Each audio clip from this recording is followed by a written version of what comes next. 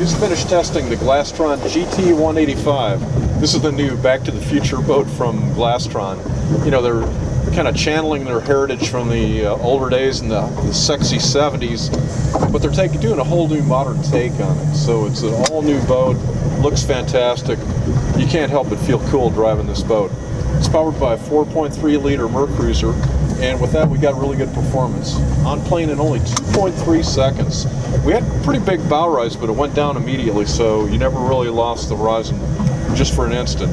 Got to 30 miles an hour in 5.5 seconds with a top speed of 48 miles an hour. Of course, it was a little rough when we did our top-end tests. We might have squeezed 50 out of it.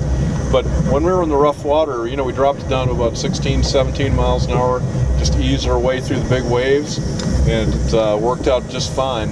We're here in Lake Geneva in Wisconsin, not too far from where I grew up. So I'm getting to feel a little bit of the past and the future. Let's head back to the dock and check out some of the features. This boat really loves to turn. Check it out. Really hooks up beautifully. When I was growing up, Glastrons were one of the hottest boats out there, and you could always tell one halfway across the lake by the signature rearward-facing spearhead design.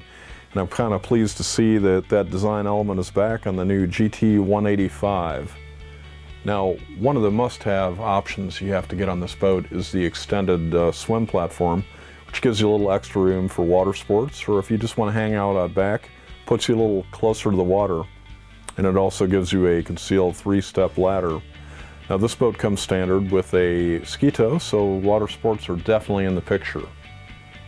The 18-foot long GT 185 has a 7.5-foot beam, and it puts it to good use with a really comfortable sun pad that has a really nice feature of being able to flip up the backrest to create a chase lounge.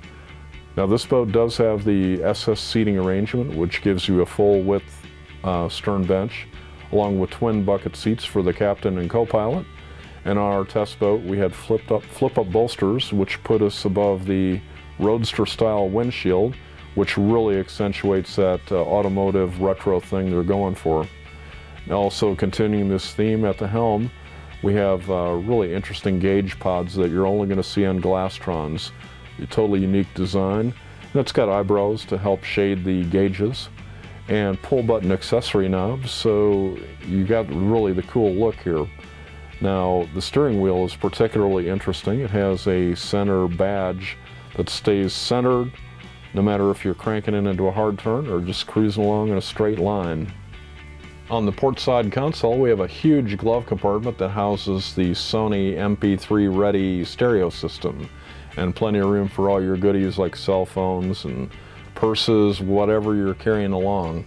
Up front, there's room for a 6-footer to recline. I would have liked a little more backrest angle, but it was kind of a trade-off. They wanted to give you plenty of stretching out space, so the backrest angle had to be sacrificed a bit, but it was still a comfortable ride.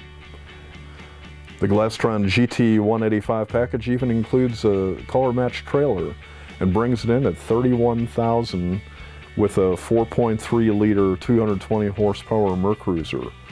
For more information on this boat and other great models, go to boatingworld.com. I'm Alan Jones, and we'll see you out on the water.